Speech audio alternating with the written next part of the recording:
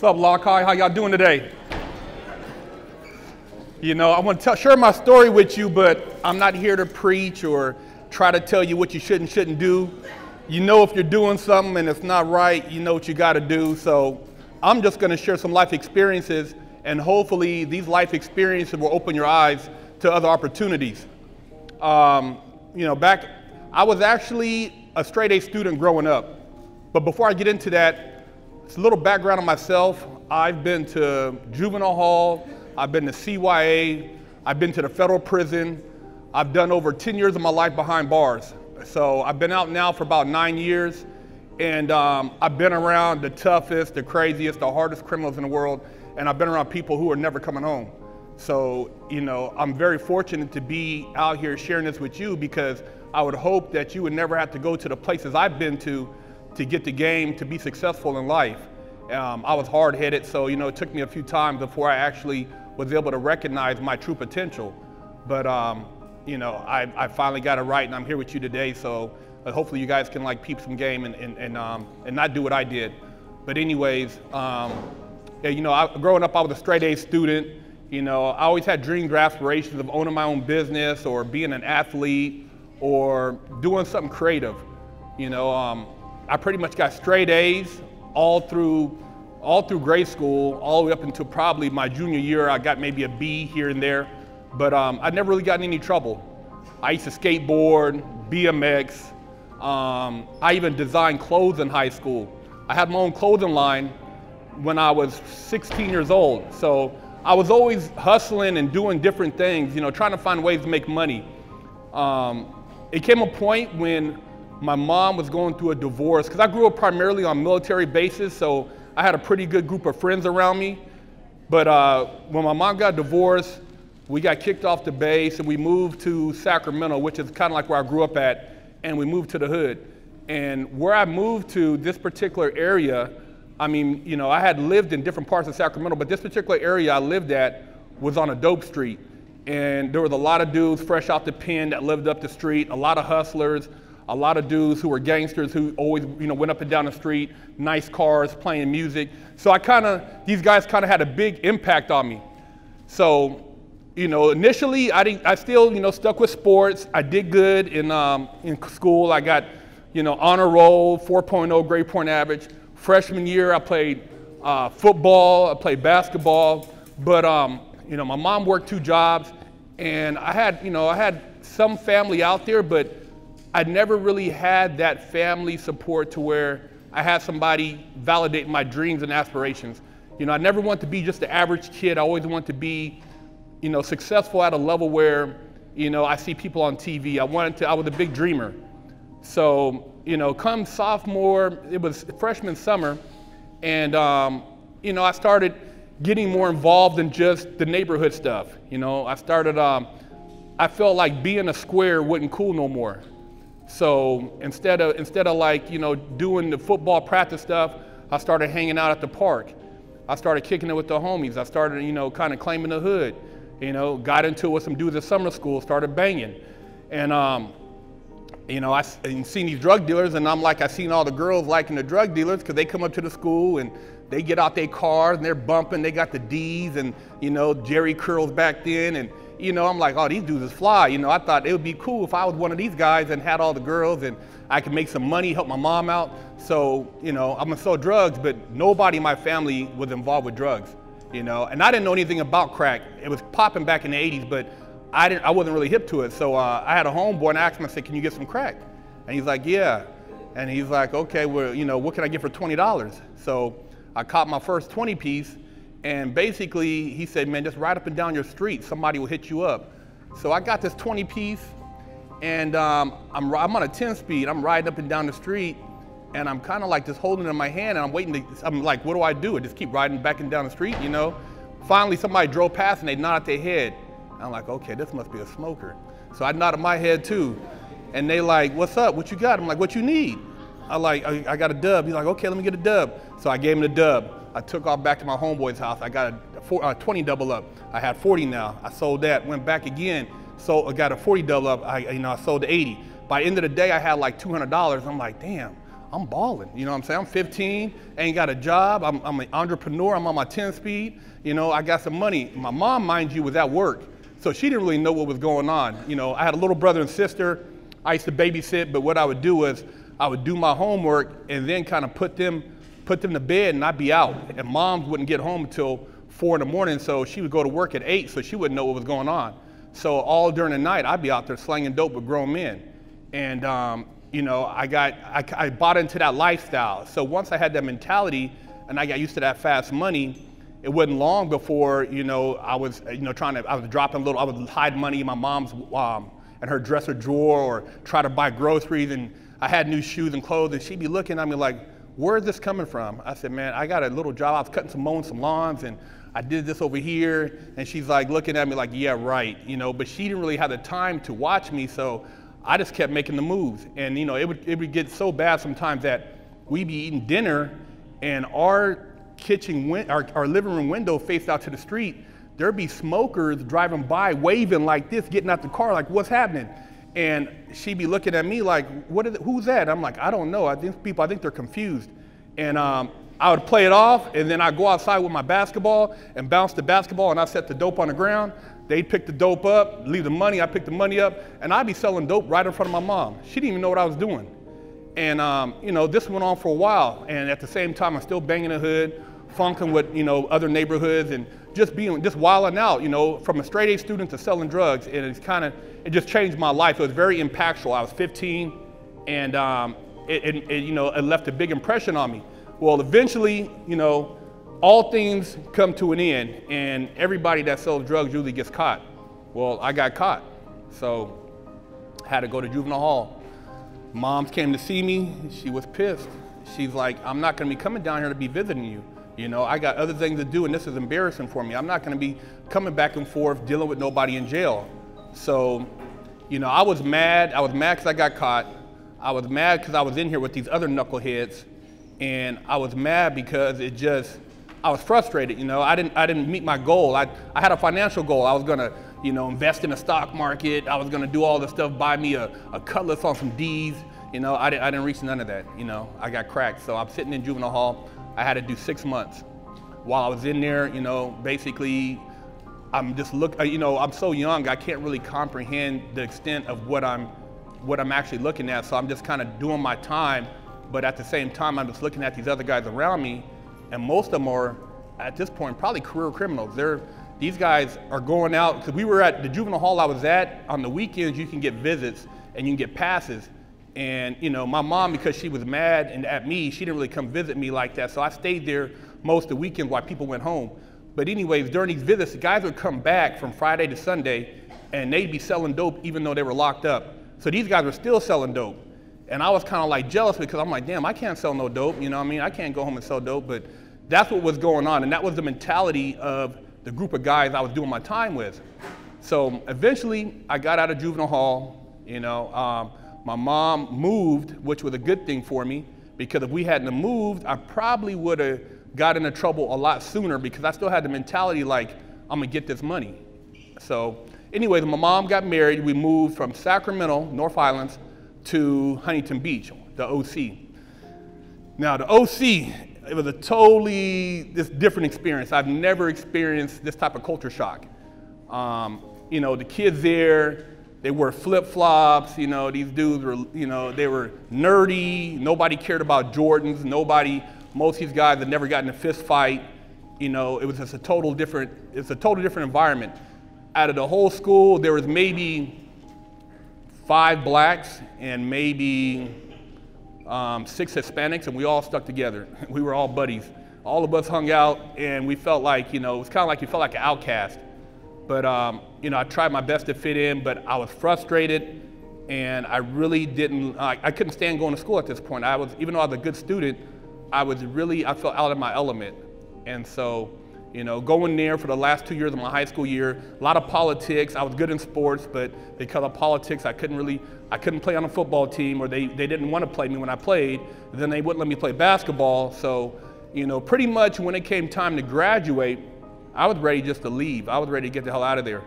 Well, my mom and them ended up moving back east, and me, instead of going with them, because I didn't really get an invite, I went back to Sacramento. Bad decision. I go back to Sacramento, the homies are out there banging, it's cracking. You know, I wasn't out there probably 3 weeks. We go to see Boys in the Hood. Boys in the Hood goes down, it's the blood, it's the cuz, it's all that bullshit going on. Somebody starts shooting in the theater.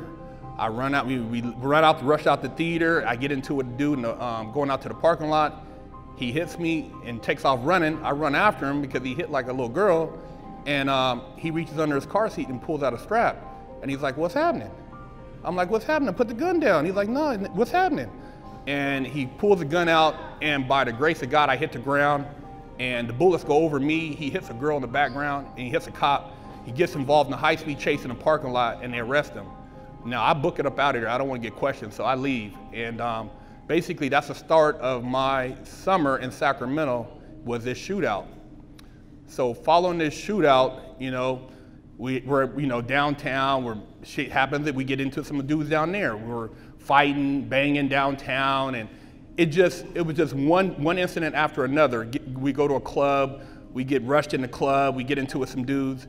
Now, I'm supposed to be preparing myself for junior college. You know, I hadn't really taken the time, or nobody had really laced me, because I didn't have a mentor on the SATs. Had I known that, maybe I would have took the SATs. I didn't even know anything about the SATs. So when I graduated, all I thought about was junior college. I didn't even consider trying to even go to a four-year college, but I wanted to go to college to some degree. Just, I guess, there's something to do. I didn't really know what I wanted to major in or what I wanted to do, but I figured, hell, you know, by the time I do 3 or 4 years in there, I'll figure it out. So I'm half-assed going to college, and I'm still in the streets. You know, I'm packing a little deuce. I'm still hanging out. Well, a guy who I, you know, was a homie, not really a homie, but associate from our neighborhood, was like, hey man, I got a lick for us. We could rob this drug dealer. He's got a bunch of money. I'm like, what? Is that right? I'm like, yeah. He's like, man, just give me a ride. You drive, and I'll go up in there, I'll do everything, and we'll split it up. It always sounds good, but it's always some bullshit. It didn't go down like that. We go to the guy's house. You know, I'm driving. He gets out. He's in there for what seems like over an hour. I go to look to see what's going on. He's on one. He's going through all type of stuff. There is no drugs. There's no drugs, there's no money. Well, they got people tied up in the room. They got, you know, the people screaming. It's madness. So I'm like, man, let's get the hell up out of here, man. We end up leaving. We get away with it. Nothing happens, you know, for three months, nothing happens. Well, this guy gets busted stealing CDs from a record store and tells on everything he's ever did in his life, everything. So he tells on me, he tells on my other homeboy that was with us, he just tells on whatever he knows about. And basically, I get cracked probably 3 to 4 months after this incident. I'm going to CYA, I'm going to California Youth Authority. California Youth Authority is gladiator school. You know, people think the pen is bad. Well, CYA is everything from 13 to 25, and it's just a bunch of young riders. Motherfuckers, excuse me, people in there banging, you know. It's just, you know, YA is no joke. But I end up getting sentenced to 2 years, 8 months in California Youth Authority. So I get in the California Youth Authority, and I'm 18, and basically I'm not gonna see the streets till I'm 21. So I'm in there just doing my time, handling my business, working out. I actually got into, you know, art. I used to draw real well, so I got into art, painting, drawing, and I even did a bodybuilding competition there because I was fortunate enough while I was there to go to a fire camp, which gave me a little bit more freedom than the average facility. So I did the bodybuilding competition, won that, but I still was lost in life. I didn't have any idea what I wanted to do. I know I want to still be successful. I still wanted nice stuff, but I was still just kind of like I didn't have any direction, no mentor, no nothing. You know, while I was there, I got 1 visit, actually 2 visits, and you know, for the most part, I just associated with people that was in there, and these guys didn't have a clue either. So I get out of CYA, and I'm 21, so I missed 3 years of my life at this point. I should have already been through college and been, you know, looking to get into a career, but I'm starting over fresh. So I take on some odd jobs, you know, working at clubs, doing retail stuff, And then I figured, what the heck, let me jump back in college again, try to get my education together. I'm still a good student. I still could, I know how to study. So I go through college and I'm doing pretty good. I'm averaging about a 3.0 grade point average. And I'm probably I was one semester shy of getting my AA. But while in college, at this time I'm living in the Bay Area, I meet the weed plug. So the weed plug sounds better than going to college. So with the weed plug, I basically started supplying the homies in Sacramento with the chronic. And back then, the chronic was going for, 45, 48. So I'm killing them. I'm getting them from Humboldt and I'm driving it up to Sacramento and I'm making a lick. I'm making all this, I'm making pretty good money. And, it was short money. It was fast money, but it wasn't anything you could do long term. My mom kind of had, this time I had moved back in with my mom, my stepdad, and she kind of had an inclination I was selling drugs, so she suggested that I get, that I move. So I moved back to Sacramento. The weed plug dried up, and when the weed plug dried up, you got to do what you got to do. So I got into selling all kind of other drugs. I would sell everything from maybe coke, maybe meth, maybe some weed here and there. If necessary, we put down a jack move. I was doing whatever I had to do. Although, a lot of people assumed that because of how I carried myself, oh, this dude's a square, at nighttime I was creeping. I creep right up on somebody and, we would do surveillance, and if we caught a cat slipping or if he was bragging, hey man, you say you can get what? All right, I want to get that. And he'd roll up and I put the smash down. We just take his stuff. And that's how it went down. I mean, we was on some gangster stuff, and my mentality was still on a gangster mentality. I hadn't yet broke that cycle. I still had that kind of like that anger and frustration because I wasn't where I wanted to be in life, and yet I was still on some thug stuff, So that went on for a while, and then I got approached to do a bank robbery.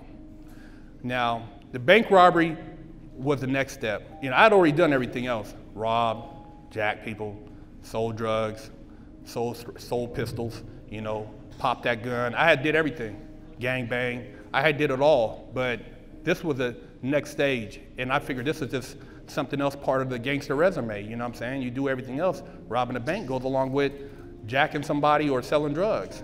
And I didn't really think it through, That choice was a choice that I didn't look at all my options. I wasn't broke. I had money. I had a nice car. I had a decent place. I wasn't like in a desperate situation. But my mentality was, all or nothing. I had the mentality that if it was time to go, it was time to go. F it, let's go. So I decided to do the bank robbery with some guys. And this bank robbery took place in 2000. And the morning of the bank robbery, I knew it was a bad idea. And I had started having second thoughts, but I thought that was just nerves, I'll shake it off. I said, man, that's just nerves, what I'm saying? And the morning of the bank robbery, I'm waiting to get picked up by my co-defendants, the guys who I robbed the bank with.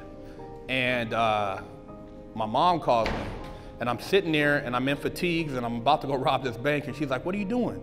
And she called me real early, because we were up early. The bank opened at 9. We were going to get there at 9:15, 9:30 to rob them. And she called me, and I'm like, oh, I'm just watching the news. I'm lying to her. So I'm sitting there, and that was kind of like a sign. And there's little signs that you have when you're doing bad, doing stuff that you shouldn't be doing, that kind of tells you to do the opposite thing. And I didn't go with my gut feeling. I went against it. And when she hung up the phone, I'm sitting there, and I should have just told these guys, you know what, I'm cool. But because of my ego and because of my pride, I'm like, nah, I'm about it. I'm gonna make this happen. I figure I'll rob this bank. This would be my stepping stone. I'm gonna use this money, I'm gonna flip it in some drugs, open a record label. I'm gonna be Suge Knight, you know what I'm saying? I'm gonna open up my own death row. And I was gonna be a record mogul. So that was my thing, which that was a bad plan. I should have went to the bank and just asked for a damn loan, But I was gonna use the pistol. Anyways, we left my house, drove out to Thousand Oaks, and me and another guy, while the driver sat in the car, we ran up in the bank. I had a ski mask on, I had an M1 carbine. People were just walking into the bank, and I was the first one in there, and I told everybody to get the F down. and everybody was screaming, and basically I secured the bank security guard. He got on the ground. The guy that I was robbing the bank with, he jumped over the counter, and it went all bad. He pistol whipped somebody, took a bunch of money, and we were in there 30 seconds too long. While we're in there, I look out the window and I see a sheriff in a rain suit across the parking lot, and I knew that it was just all bad from there. You know, my life was about to change. We exit the bank, we get in a high-speed chase on the 101. And, you know, it's just like what you see on the news, these people thinking they can get away. Once that ghetto bird on you, you ain't going nowhere. And we were on a high-speed chase, rolling down the 101. And they threw down the spike strip, you know, the car, we rolling in the Navigator, and the car, we were rolling as far as we could roll. When the car came to a stop, I jumped out, hopped over the fence, the center divider, ran across the freeway. They sent the K-9 unit into the car, and they caught the other two guys right off the back. They caught me up the street on the beach, and there was nowhere for me to run. So that was the end of the bank robbery. It lasted maybe, you know, 30, 40 minutes, all on the news. You know, that was it. You know, wasn't like in the movies where you get away and you go and spend the money and go to Bahamas. It wasn't none of that. So, committing this bank robbery, I was in a federal institution, and I was looking at 12 years, and I actually got sentenced to 10, 120 months, a decade for no money, a decade for basically acting an ass, and you know, I was 25, I wasn't gonna get out till I was damn near 35. So the federal pen changed my life. You know, up until this point, I hadn't really thought about my life or what direction I was going in or how I could change my life. But in the feds, you think about a lot of stuff. You know, I started off my sentence at Rampart USP, which is one of the oldest USPs, and it's just a lot of hard criminals, a lot of gangsters up in there. I was in there with mafia guys, gang bangers. The average person in Rampart USP is doing probably 30 years of life. You know, I came in there with 120 months, so I had 10 years. I met my first mentor at Rampart. You know, sitting in there, you know, looking at just time go by. I was just, you know, I thought to myself, how am I gonna do this for 9 years, you know? Wake up in a bunk, cold, you're dealing with knuckleheads, you know, people in there, you know, stabbing each other. It was a bunch of mess, you know? Well, I started researching my case, and I passed my time by doing legal research. And, you know, I had a guy, an older white guy, he laced me up on researching the law. And so once again, my education played a factor in me rehabilitating myself. And I used to go to the library every day and study, and then I would work out. And I had another guy that was an older black gentleman who was also my mentor, and he would, you know, kind of give me insight on being a black man, on being confident and, you know, not being ignorant and being a knucklehead. He kind of showed me he was proper, wore his pants up high, was a real cool dude, you know, and he opened my eyes to a lot of things about myself that I didn't really understand. And so we used to walk the track every day. Now this guy, he was already been down probably 10 years. He was doing 20 years. The other guy, the white guy who was my mentor with the law, he was doing, I think, 50 years, and he was trying to get out. So like I said, the average person I talked to in there had already been down 15, 20 years. I mean, it wasn't no short timers in there. And the mentality in there is so ignorant. I mean, in prison, you have people, they create the herd mentality. They don't want you to be an individual thinker. They want you to, categorize you. They want to group you. They want to say, hey, you're black, so you should be either Blood, Crip, Gangster Disciple, Vice Lord, or some other clique. If you're Hispanic, you got to be a Norteño, Sereno, or a Border Brother, or whatever the case may be. They try to put you in these little cliques, or what neighborhood you're from, and that's the easy way for them to police you. And that's kind of like what they do on the street today. But I kind of refused. I said it in my mind that I wasn't going to allow myself to become institutionalized because I don't want to get used to this. I don't want to get used to sleeping in a cage, living around 1,000 barbarians. It just wasn't humane. It was the most inhumane experience you could go through, is being in prison. You know, I've talked to guys doing life who were gangsters on the street, who were big-time drug dealers, and you know, these guys got cracked in their early 20s, and now they're in their 40s, and they want to go home, but they don't have an outlet. And I've seen guys, you know, talking to guys, I see them, because I was a pretty friendly person, and because I was pretty articulate, a lot of guys would come and share things with me. I had a lot of guys, and we would have some deep conversations, and a lot of guys, I've seen a lot of guys break down, you know. Grown men cry because they wish they could go home again. You know, nobody wants to be in prison. You know, being a tough guy on the street, it might be cool, but in the end game, I mean, it ain't cool, because, you know, when you're young, you're in there, you're thinking, oh man, I got the homies up in here, I'm chilling. But when you get into your 40s and 50s, I mean, there were dudes in Long Park that were older than my grandfather. And these dudes were doing 100 years.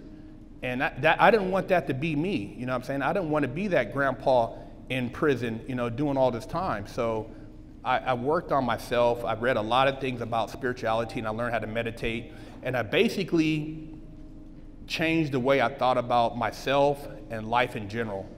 And I maintained that attitude throughout my whole sentence, which allowed me to become a better person, you know. And, you know, throughout my sentences, you know, a lot of guys, you know, and especially black guys, because I didn't really hang out with the, you know, I kind of did my own thing. They used to get mad at me. I had a guy try to fight me because I was going to the law library. He's like, man, what are you doing, man? I'm like, I'm studying. He's like, what are you studying? I'm saying, I'm trying to learn about the law. He said, man, didn't you rob a bank? I'm like, yeah. He said, man, why don't you just do your time, man? I'm doing my time. I said, man, why are you worried about me? You do your time. This dude would actually want to fight me because I was trying to educate myself. That's what type of ignorance you have. You know what I mean? Just pure ignorance. And, you know, you run across some of the worst people you could think of, but you also run across some really good dudes. You know, there's some good people in there also. Not everybody is a horrible person in prison. You know, some guys got caught up and, you know, they weren't bad dudes. They just, somebody told on them. And for the most part, most people in there, you know, you think you got these so-called homies. Well, most of these homies, when they get cracked, they're going to tell on you if they think they can get their time off. So there is no loyalty among thugs, gangsters. There's no hood pride. Man, I've seen the hardest dudes, you get their paperwork and they told. You know, they're doing 20 years, but they told so they didn't get life. And that's how it goes down in prison. Ain't nothing cool about it. You know, I've seen a guy get stabbed in the neck with a chicken bone. I seen, he was bleeding. I walked down, I looked at him, and I couldn't do nothing because there's cameras. I don't want to stop. If I stop, I might be under investigation. But yeah, they took a chicken bone out the kitchen, sharpened it up, and they stuck him in the neck. And so, you know, you see stuff like that, and you conversate with people who are so ignorant. You start thinking, man, like, this is not where I want to be at. This is not my future. So what I did while I was in there, like I said, I studied the law. I formed a positive group of people that I associated with. It was me, you know, some Hispanic guys, some Mexican guys. We had a white guy in our group. We had a Korean guy. We were pretty diverse. We had our own little group, and we basically helped each other as far as educating each other, moral support, and just staying positive. And you know, that's what carried me through my sentence and made me a stronger person, because like I said earlier, through my visits, my mom didn't really, you know, she didn't really get involved with, you know, the whole jail thing. So this whole 9 years, I basically didn't have any visits. So, you know, imagine your family right now and then not seeing them for 9 years. Well, that's what I experienced, is not seeing my family for 9 years. And a lot of people have pretty much written me off. They figured, hey man, you're just a career criminal. You know, you robbed banks, you did home invasions, sold drugs, you're done. And so, you know, when I got out, I was paroled to a halfway house in South Central. And I didn't know that, you know, that's not my neighborhood, but, you know, I'm in LA and I'm hungry, you know what I mean? I'm hungry to be successful. So, you know, I'm in the halfway house and I'm basically trying to reach out to people that I haven't talked to in almost a decade to see if they can hook me up a job or offer me some type of opportunity. Well, I was fortunate because I did have a few friends out here that were able to, you know, hook me up with a job, and through some of the friends I did time with, I was able to get a car so I could drive around and make it to my job. So that's what allowed me to get back on my feet. But if I didn't have that, you know, I could have been homeless. You know, I could have been one of them dudes on Western and, you know, and over there in MLK begging for money. You know what I mean? I could have easily just been on the street, but luckily I had some opportunities and I was able to hustle.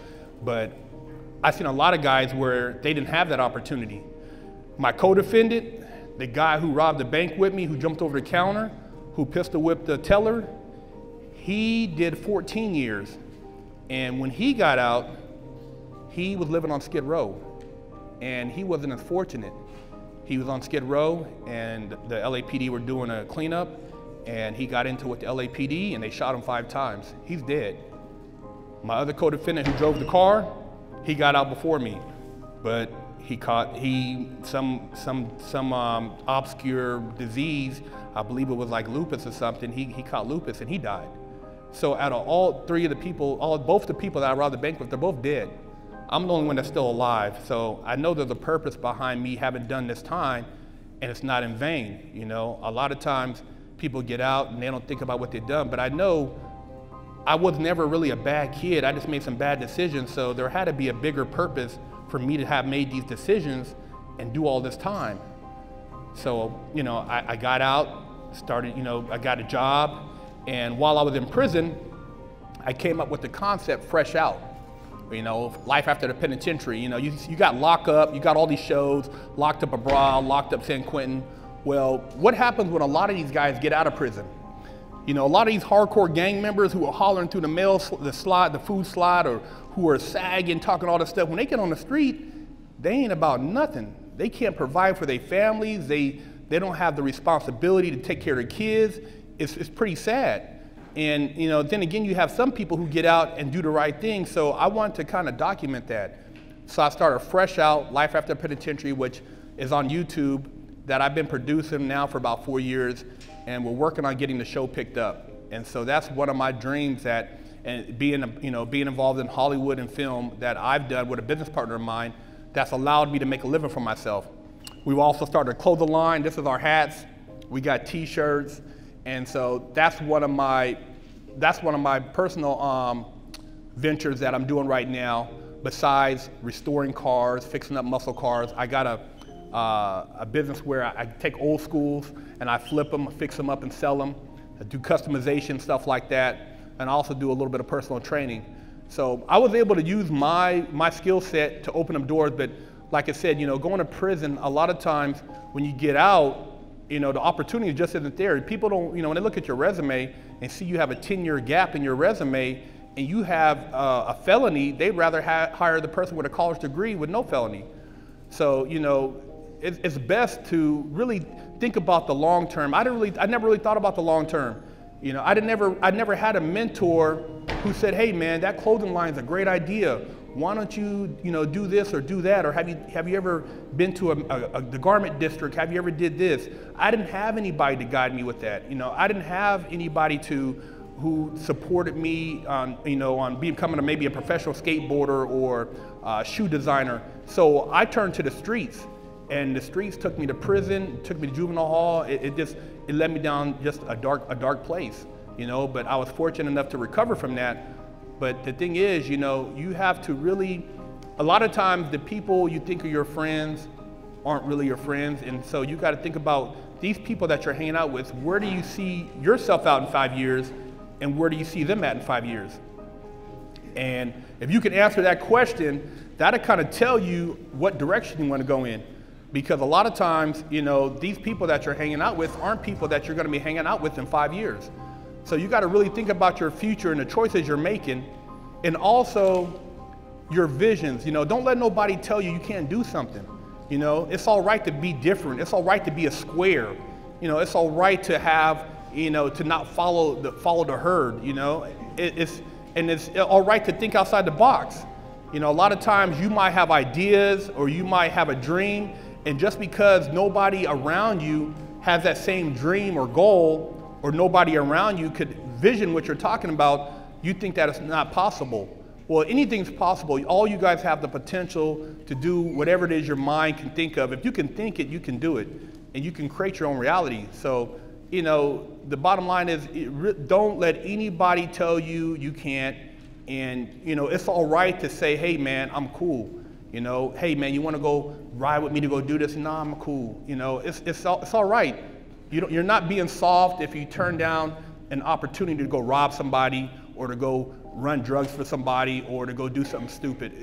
It's all right to turn that down. You know, they can talk about you all they want, but you're knowing that you're not putting yourself in harm's way. You're not doing something negative. And that's the best feeling at the end of the day, because those people are going to eventually end up in prison or jail. You know, there's no future in that. So, you know, I say, you know, education, if I had to do it all over again, I would have, you know, took my SATs.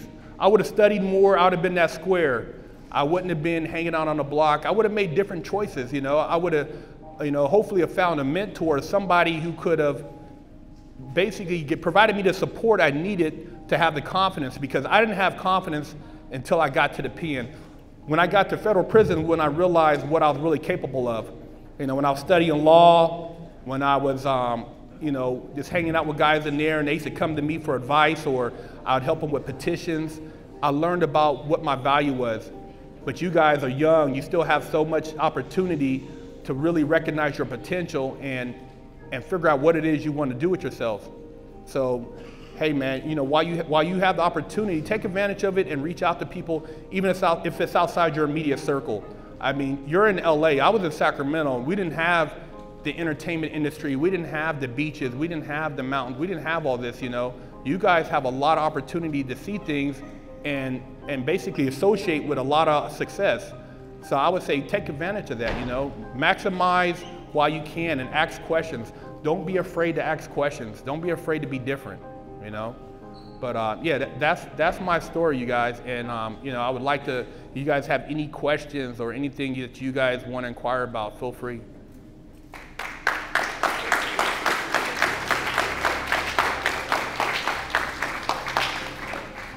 Thank you, Big Herc. Open up to any questions anybody has for him.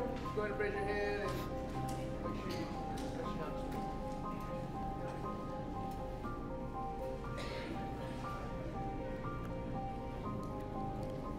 Well, I have one, sir. You mentioned many different things. For me, what, in your opinion, was the biggest turning point for you to change your trajectory to become more positive?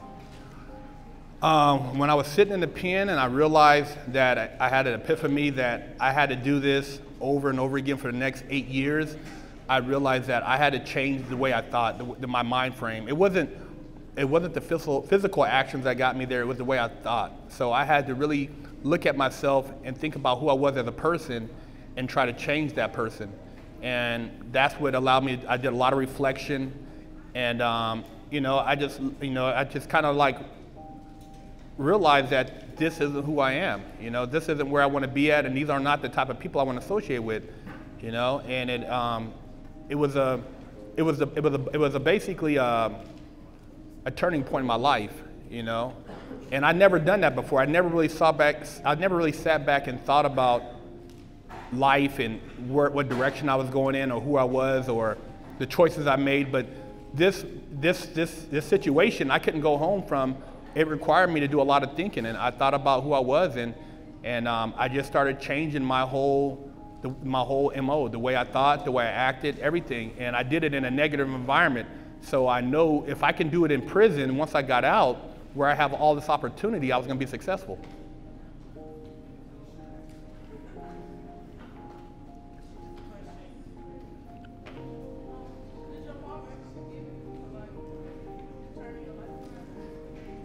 She doesn't really, you know what, there's still like, it's almost like an elephant in the room, because we've never even talked about why nobody came to visit me. You know, I mean, nobody's ever addressed like, oh, you know, what'd you go through in there? What was it like? You know, are you all right? Did you get into any fights? Did anybody try to, you know, rape you or do anything to you? Nobody asks any questions. Everybody just figures it's all good now.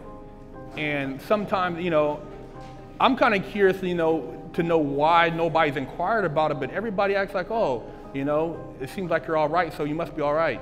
But no, we haven't really talked about it. And, you know, sometimes I think about bringing it up, but I don't really want to get into an argument.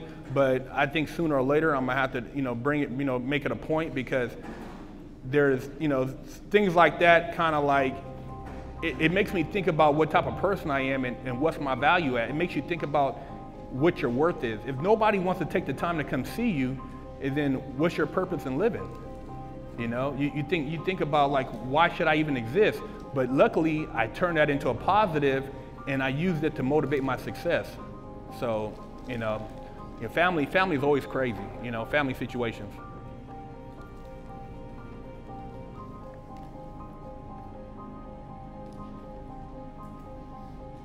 I have another one for you. I was curious, obviously you had a lot of internal motivation to get yourself through that time. What kind of support network outside of yourself did you have either while in prison and or right when you got out that really helped your success? The only support system I had was from the guys I met in prison, the group we formed. We formed a pretty strong support group. And while I was in prison, I wrote like 3 or 4 books. I published one of them before I got out. And I saved up money. I used to do legal work for money. So while a lot of guys couldn't, they weren't very educated, a lot of guys didn't have a GED. So they used to bring their legal work to me, and we would charge them. And we would use that money and send it home. And some of it we would use it in prison to buy food. And so primarily the guys I did time with helped me out. I mean, the first car I bought when I got out was through a friend I met in prison. He sent me the money to buy the car. The second car I got was from another guy I met in prison. He helped me out. My family didn't do anything for me. My family, I didn't actually see them for about 1.5 years after I got out. And I had to rent a car and drive to them. So I didn't have any support from the outside. And a lot of times, people don't have that support. So when you feel like you're abandoned, you're willing to do whatever. It don't matter if you go back to prison because you have nobody on the street anyway. So like I said, I was just fortunate that I didn't turn that into a negative and just give up on life and decide to be just an overall just career criminal and just say to hell with it. You know what I'm saying? I had that support structure, and a lot of the guys I did time with, we still keep in touch. A couple of guys, a lot of them are out. We hang out. I've seen a bunch of them, and we do business deals and stuff like that together or network. So we've actually kept that bond. But yeah, if it wasn't for those guys, I don't know where I'd be at. Yep. Well, I wrote a book on the law. I wrote a couple study books which were based on the law. I actually use a different name. I use a pen name because it's funny. A lot of people, because of the way I look, or maybe because of the skin color, they underestimate, I guess, the level of your level of education. So it's funny. I used to be in a law library and do a lot of research. So I compiled a bunch of notes and I put it together and I made a book out of it. But in the book, I changed the name of the guy who wrote the book. And a lot of times I would talk to people about stuff and they would look at me like I was crazy. But when I put this book together and I showed it to a guy and he read it, he's like, man, this guy is smart, man. This guy knows his stuff, man, blah, blah, blah. And I'm looking at the guy, I'm like, man, you don't even know that I wrote this book. But I'm laughing at him. He done bought the book from me because I'm hustling. Like I said, my education allowed me to hustle where I didn't have to get involved in drugs in prison or gambling or stuff like that. But it's funny how people perceive you when they think that it's not you. And that's how society is. A lot of times, like right now, even with the clothing line or my other, my car business, I say that I work with somebody else. And when people hear that, they think, oh, okay. Because they don't want to really put money in my pocket. They'd rather put money in somebody else's pocket, or they have some type of inner animosity that they don't want to support what I'm doing. So now a lot of the businesses that I do or that I'm involved in, like I'm working on an app right now also, which involves cars. But I'm not going to tell anybody that the app is mine. I'm going to tell them that I work for somebody that came up with a great idea. And that's how you got to do stuff sometimes, because people will hate on you, man.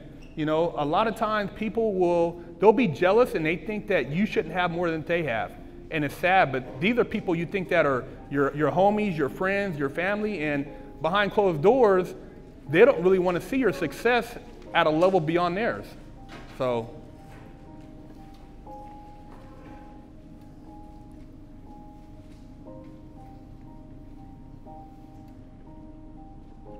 Questions? I guess one final one for me is if there was anything that you could have hoped for when you were in high school that you could have said to yourself or heard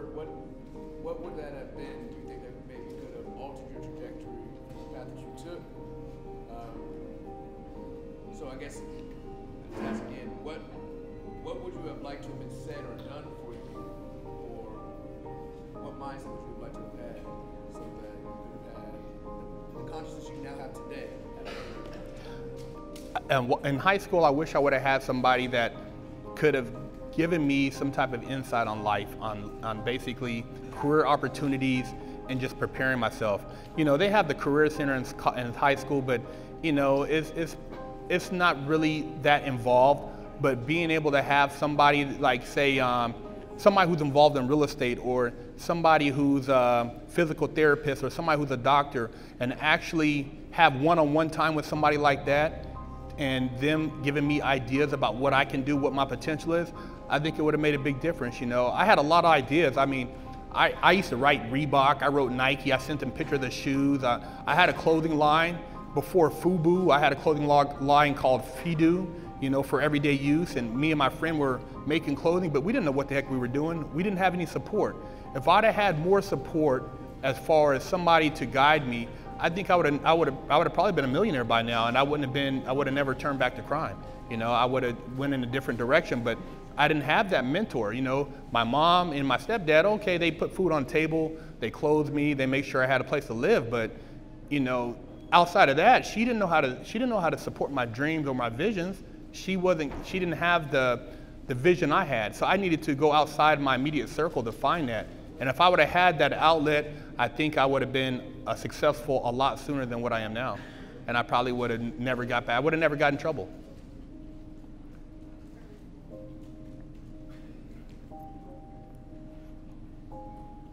No other questions? When you felt like giving up, what kept you going? When I felt like giving up, I used to read a lot of magazines and a lot of books, you know, and I always envisioned that, you know, I can come out of this. You know, when I was in prison, I had a vision board, and I had a picture of like a Ferrari, a big house, you know, money, golf course, you know, just different things, you know, that would motivate me. And the guards would walk by and they would look at that and they're like, you think you're gonna get out and have that? You know, you think that you're gonna be living in some big house, or you're gonna be driving these type of cars? I'm like, yeah.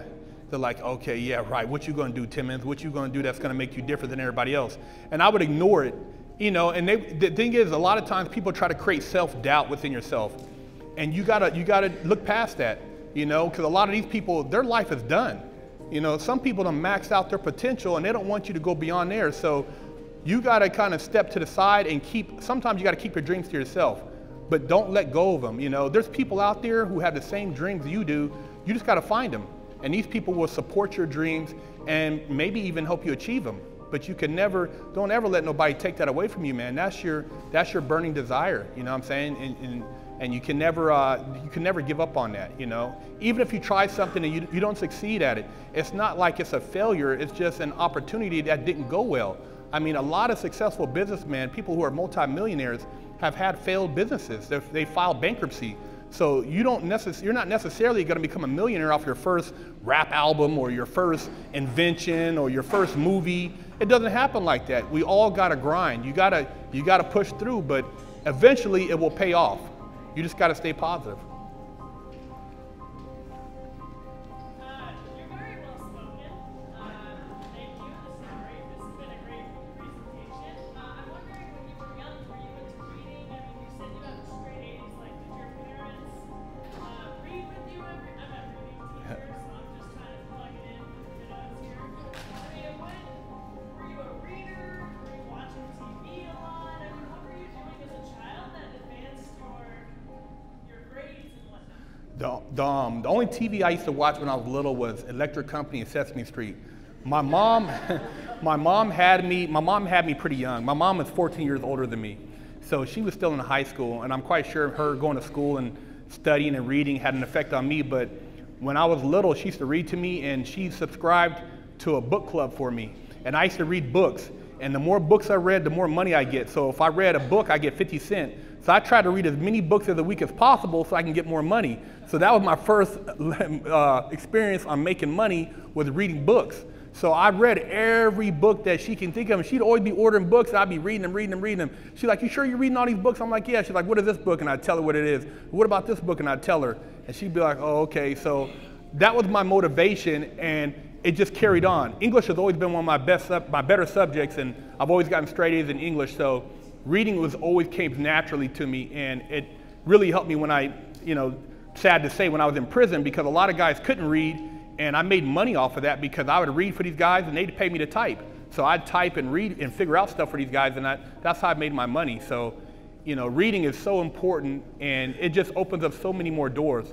And it's funny you said that, because I've ran across people out here today doing business, and when they meet me, they're all intimidated, but then after I start talking, they'll say, well, I never thought a person with your stature and with your demeanor and what you've been through would articulate yourself like this.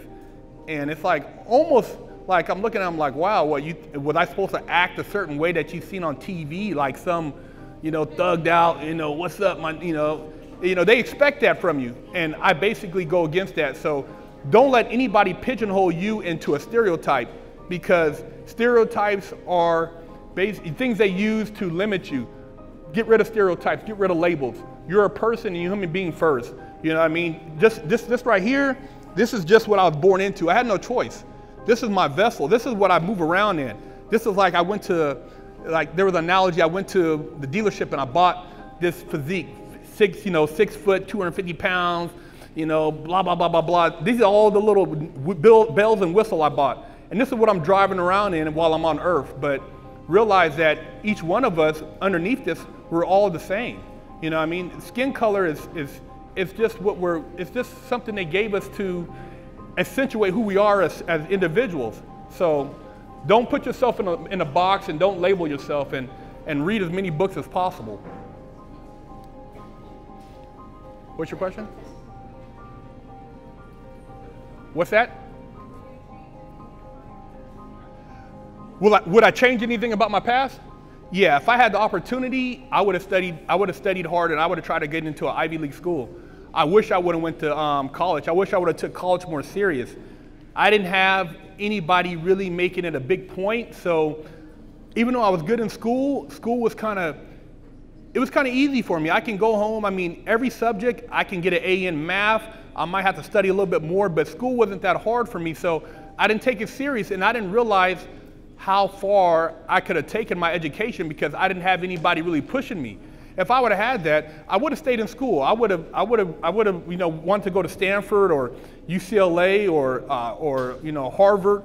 I would have took it to the next level, but I didn't have that support. So I definitely would have changed not going to college. I would have went to college.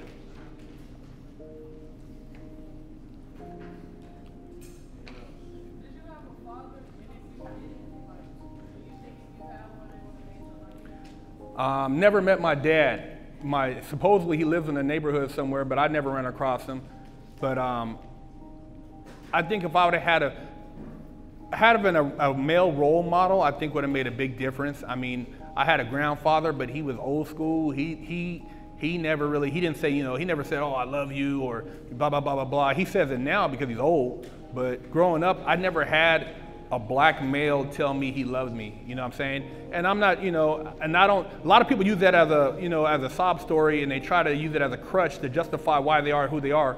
But I think it makes a difference, man. That's why I think reaching out, some people who don't have dads, it's okay to, have a male mentor, but I think it would have made a difference because my mom could only do so much.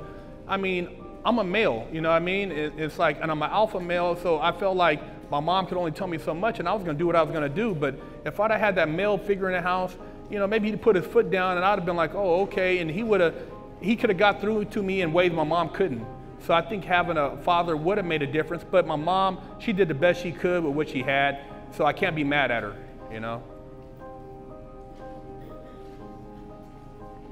What's your question?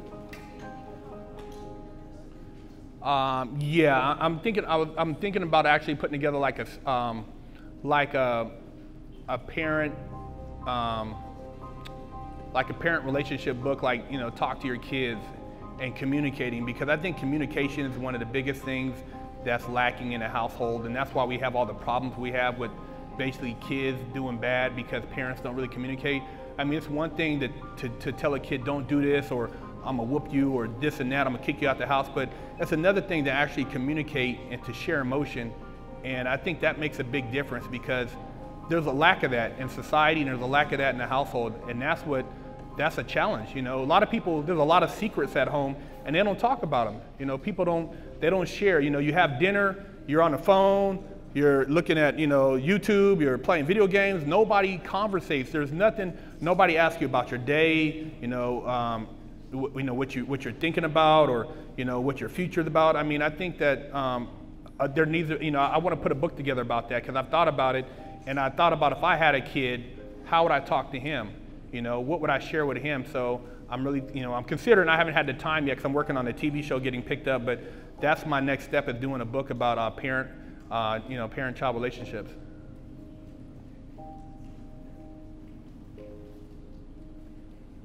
Well, again, sir, we're just so thankful for your time. Before we officially wrap this up, just on behalf of, we have some others here for your support team, but essentially on behalf of Locke High School, I just wanted to present you a certificate of appreciation to Mark Big Herc Timmons for coming to us on Career Days. Appreciate it. Thank you, man. Ladies and gentlemen, before